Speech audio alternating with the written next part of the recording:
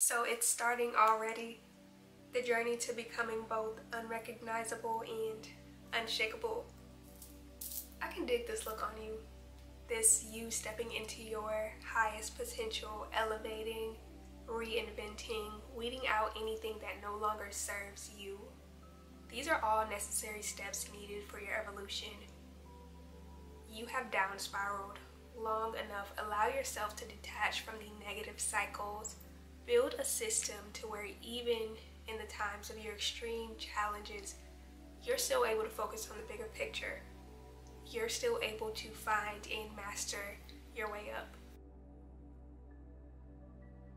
Disappearing for the next 6 months is the opposite of what you should be doing. Your days in the shadow are long gone. Now is the time to inflict your presence and bring your A game.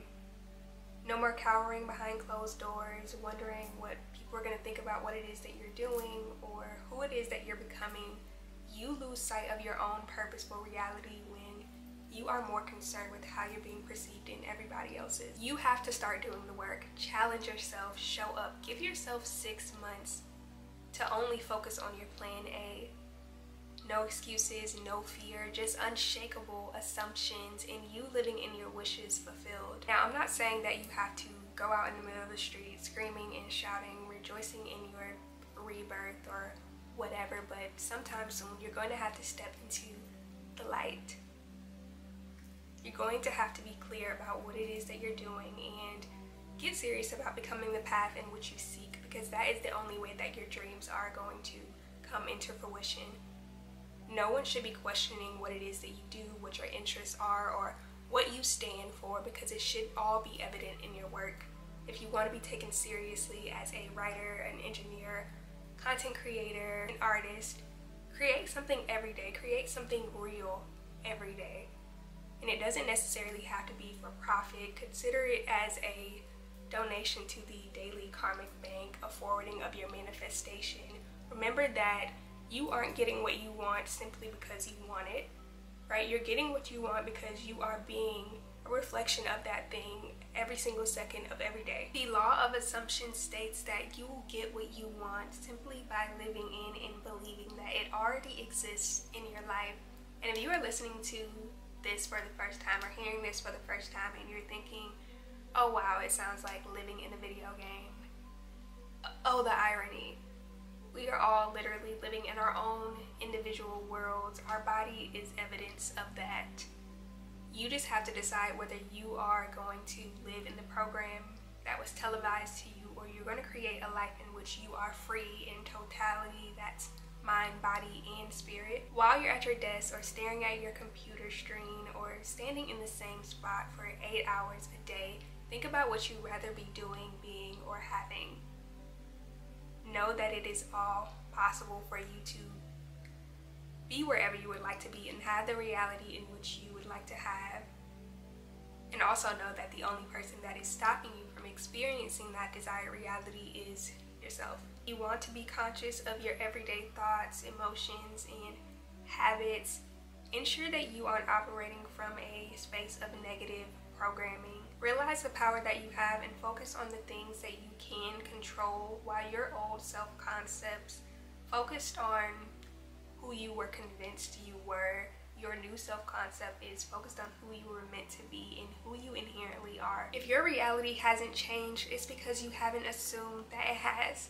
You're going to have to get a little bit more creative, tap into that childlike space, allow your imagination to work for you. When you can vision yourself as the person of your dreams with the person, job, finances of your dreams, your reality begins to shift. Your state of being has so much more to do with how you're feeling and being than how you are thinking. The thinking and the visualization are just the things that you need to get to a point beyond your senses. All of these things in which you have control over, you have to keep moving and flowing. If no one has ever advocated for you or supported you, consider this your line of support. You are capable and worthy of unimaginable things, unimaginable success, abundance, the whole nine. You are worth it. Release this idea that you are helpless. Let go of the anger towards the people you feel have had the worst impact on you. Stop resisting the urge to feel. It is safe for you to feel. You are safe in your body.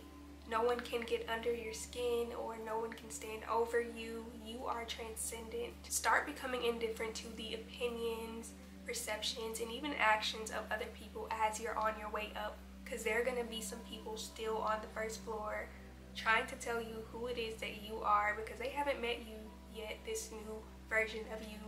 They're still bound to their traumas, but ain't nothing wrong with that. That's their prerogative, but you have your own to attend to, and your transformation is going to do all the talking. It took a lot for me to realize the importance of becoming love and only operating from a space of love, and not stooping low or trying to match energy. Finding peace in every step, finding peace in every breath, like my life depended on it, because it really did, right? If I'm not operating at my highest point, then my manifestations won't have a soft place to land. Understand that the next 6 months isn't just going to be about checking a few goals off the list, but setting yourself free indefinitely and lighting that forever flame that resembles you going towards your highest potential. So anger, hate, jealousy, all of those low vibrations have no place for where it is that you are going. You want to exude the energy of love, exude the love that you wish to experience in your life. And it's such a beautiful feeling. I like to say that I'm in my high priestess era, right? I'm all about my balance and all about my purpose, whether that be delivering people to a higher understanding or just allowing myself to expand in the likes of the cosmos. Either or, it's really the same thing, but that is my focus right now. It's beyond the fact that I am no longer scared of the shallowness of the darkness, but I'd much rather allow my presence to be seen, heard, felt in this lifetime, not holding my breath in spite of regret, waiting for the next. If you have breath in your lungs, you have options. If you are here, you can heal and experience your desired reality. I want you to remember that so much can change in less than 6 months, which is all the more reason to watch how you speak about yourself, your circumstances, and other people. Words are literal spells. On a soul level, there is no difference between you and I, you and the next person, because we are all essentially one.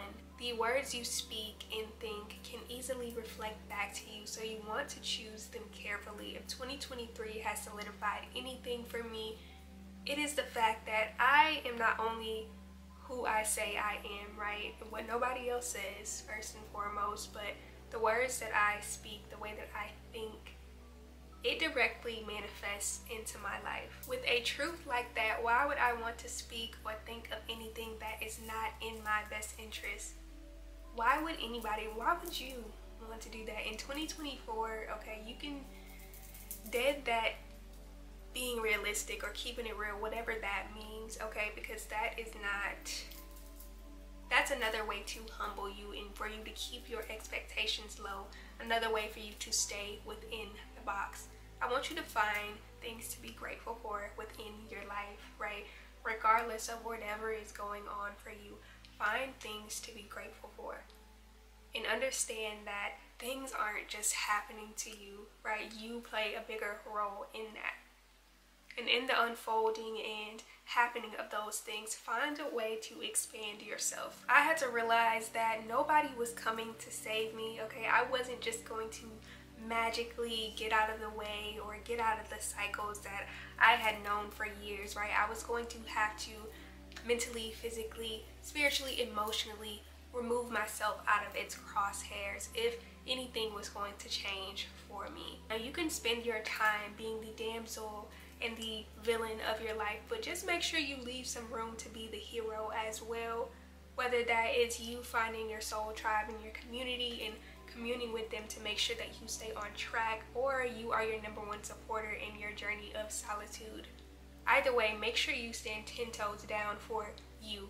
You are loved, you are supported, but you are still someone who has to do the work. This journey is going to require you to break the mold, to step outside of all of the things that you thought you needed to be. Smaller, quieter, more complacent. We're laying all of that down, throwing some dirt on top of it and bidding it good riddance, okay? Detaching from the perceptions, illusions, and expectations of the 3D has allowed me to accomplish the once unimaginable.